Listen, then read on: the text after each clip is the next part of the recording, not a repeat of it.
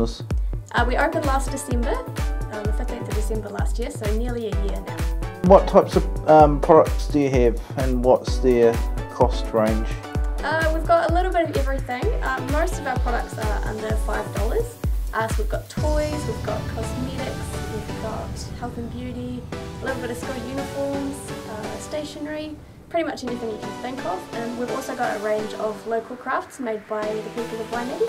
So why Valley Village Waimate? I chose to make Valley Village in Waimate because I found there weren't a lot of low-cost options up here for the people of Waimate. So I wanted to add options so that they wouldn't have to travel to Timaru or Oamaru to get local price goods. Great, and what was your inspiration for doing this?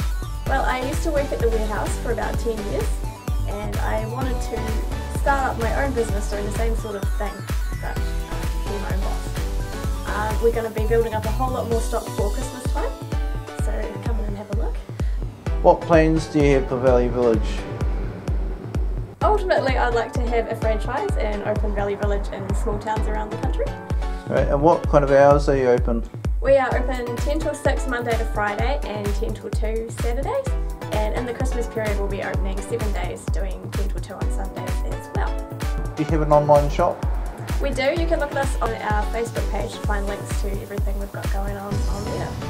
Great. Do you have any facilities for local craft people? Yes, we have a number of local crafts in store. If you'd be interested in having some of your crafts for sale in my shop, just come and see me and we can organise something. Great, I think that's a wrap. Cool. That was a bit awkward for the silence. Oh, that's alright.